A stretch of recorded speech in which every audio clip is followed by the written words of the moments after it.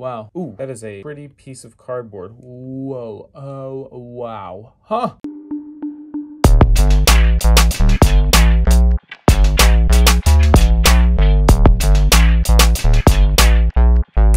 What is up, JOHKU? It is me, JOHKU DMD, and today we are shripping a booster box of Vicious Rejuvination. But this is Vicious Rejuvination. We are stripping this box. If this is your guys' first time here and you're excited for this SHRIP'M extravaganza, make sure not to miss it every week by hitting that subscription button down there. And if you even hit that little ding dong bell, you get notifications of when I make my videos and when these SHRIP'Ms come live. If you are a returning member of the JOHKU, thank you for your continued support.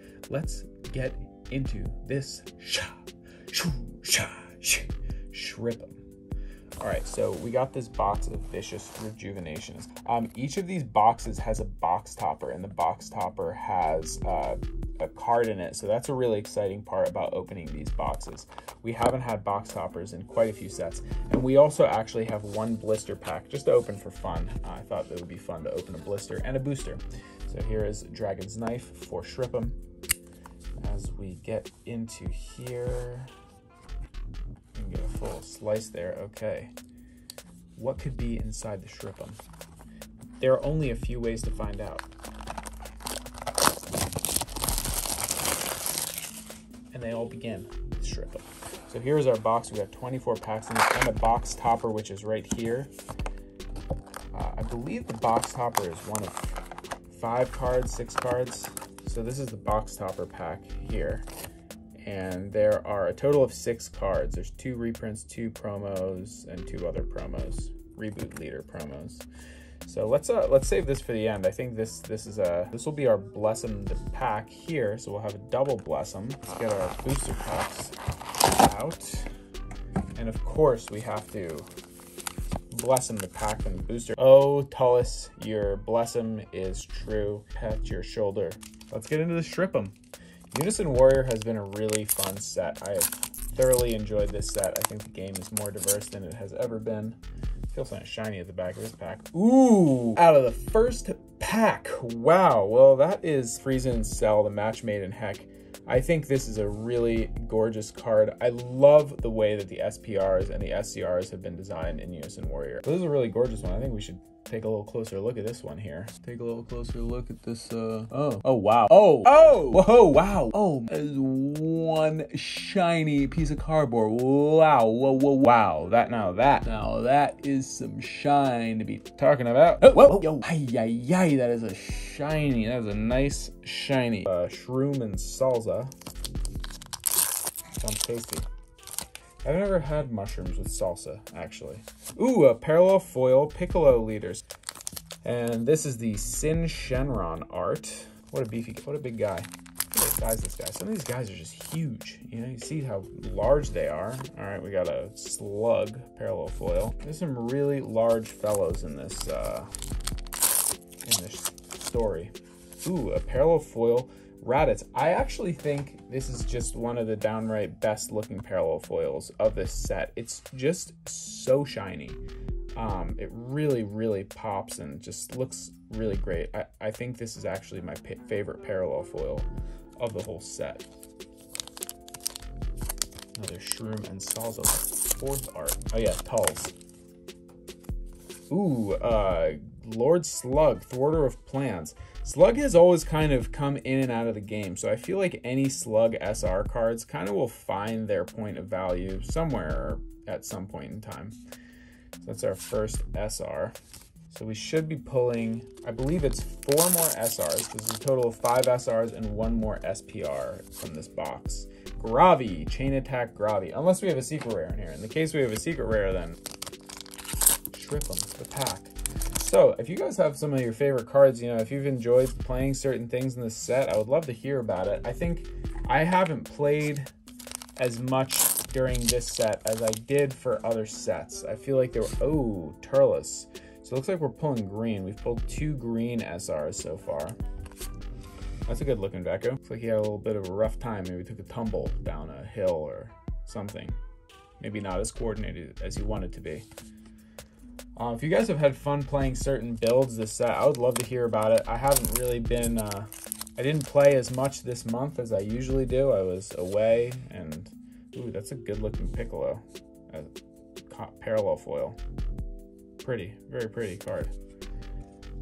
But I've definitely been interested in a lot of the different stuff. I think the Rejuvenate mechanic is really interesting, but I feel like there's more stuff that came out in set 11 that really shook up the meta. You know, obviously there's going to be decks from the new sets that just kind of hang around and make a name for themselves, sort of the way that King Piccolo has done.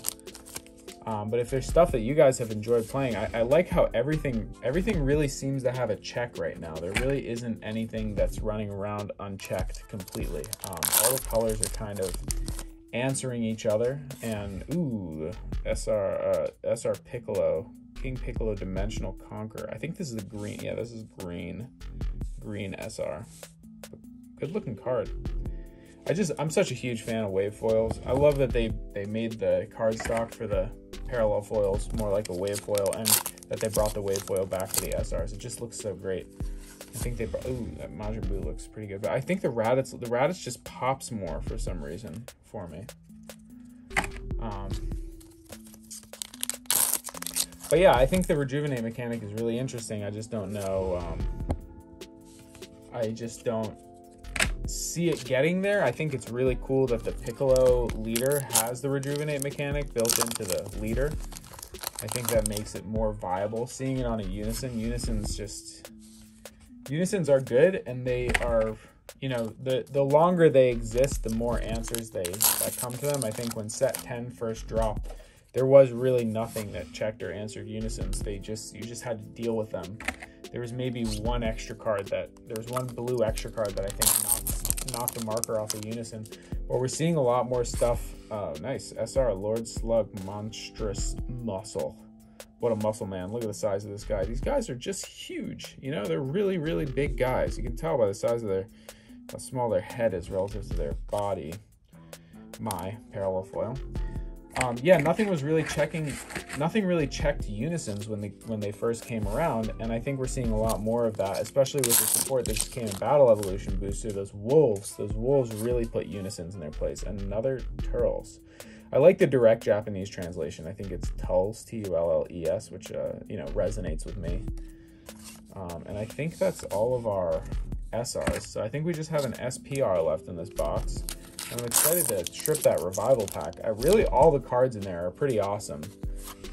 I think I have the most Bergamos. This card actually is really good. I can't just throw this aside. This card is amazing, and this is something that I think, you know, any Black Sand leader, this is definitely a card you should main or at least consider putting in your side, because it really just checks every other color, because Black doesn't really have as many counterplays. So to have something on board that targets any kind of counter skill is really, really valuable. So I think this card is a really, really good staple for Black Sand leaders, at least. Which there are a lot of. Most good Black leaders are Saiyan leaders, it seems. Gohanks, Master Student Union. Whoever knew Gohan and Trunks will get their fuse on. SHRIP'M. We only got 3 more packs here. I wonder, wow, are we actually going to find the SPR in the Blossom the pack? Can it happen? We're about to find out. It's either going to be in this one or the Blossom. So let's SHRIP'M. Take a look here. It is, oh my god. The SPR is going to be in the Blossom the pack, and we know it. The question is, what SR is it? Oh, packet, be blessed. What card do you hold it inside your SPR? Do share. I hope it's the Goku, the young Goku. That's definitely my most interest to pull, and it is, ooh, Janenba. You can see they spelled his name with an M here, but this card's actually really good, so I think this is a great SR to pull. It's a 3-drop crit dual attack. That's really good, and you know, for blue to have things like this that can come in and just deal damage. You know, it doesn't have deflect, so it could get bounced to your hand. And there's other ways to play it. I believe that if you you can play this off of having a skillless in your battle area. So if you have a 2 or 3 cost skillless in your battle area, you can just play this out for free, which is pretty hefty to have a 19k dual attack crit just coming in. And then we got another Invader of Earth here, parallel foil. dies. Wow. Ooh, that is a pretty piece of cardboard. Whoa. Oh, wow. Huh. Look at it. Look at the look on this guy's face. Wow, this is in excellent condition. The centering is really good. They did a really fantastic job centering this. The gold foil stamping is just, they've really stepped it up. The back looks great. No imperfections on the back. Wow. Yeah, that's really good. This is a really great pull. Really nice looking SPR. Tell me about it. Let's get this guy in a sleeve here. Let's go into the SPR binder. Got our other Bless'em. I can't believe we got the SPR on the Bless'em. That's never happened before. Revival pack here for SHRIP'M. And we will SHRIP'M this revival pack. And what do we find here? It is a... Ooh, they actually needed this. Return of the King. This makes my playset, so I'm glad I got to pull this. I'm not a big King Vegeta player, but this is the first time they actually introduced sideways cards. So this and the Demonic Restraint, the other promo, these are the first sideways cards ever printed in Dragon Ball Super Card Game, and then they followed with in Battle Evolution Booster with the sideways secret rare. So, you know, trying some different stuff. I respect that. It's exciting to see new things in the game. But guys, this has been the SHRIP'M. Oh, I can't forget. We had this blister pack, so let's see. You know, maybe there's a secret rare inside this blister pack. The only way to know is if we SHRIP'M. I thought, you know, it'd be fun to just throw one blister in with a booster. This is gonna be kind of a nuisance to open, but there it is. All right, Sin Shenron. So, you know, hopefully it'll be the Kai secret rare. Yokai, yokai, yokai. And let's see. What do we get here? It must most definitely be... Oh, all right. Hey, that's not bad. That's a good SR. Dark Mask saying Devilish Dominator. I think this card's really cool. It's got a lot of value. It comes out for 4, and it's got Deflect and Triple Strike, and I'm pretty sure you can untap it if you have cards in your Warp. So, very, very good card. That's a great blister pull. And a Krillin, shiny. Krillin, abunai! All right, so guys, that has been the SHRIP'M. I hope you guys have enjoyed the SHRIP'M. You know, I am a dentist. I can't end without doing a dental tooth tip. So I do recommend using a toothpaste with fluoride. Fluoride doesn't actually strengthen your enamel. What it does is it bonds to your enamel, and it creates a crystalline structure outside of your enamel, which acts as a secondary protective layer. The toothpaste I recommend is called Pronamel. It has stannous fluoride, and then the fluoride works a lot more effectively. I would recommend using that if you have any tooth sensitivity, or if you just want to make your enamel one layer stronger and your teeth that much stronger, because they are crystals. You got to appreciate them, and they are valuable to replace if you need to. So if you guys enjoyed this SHRIP'M, please take the time to hit that subscription button. And if you're a returning member of the JOHKU, thank you for your continued support. I hope you guys enjoy the Demon Slayer movie if you are seeing it, and I will see you guys next time.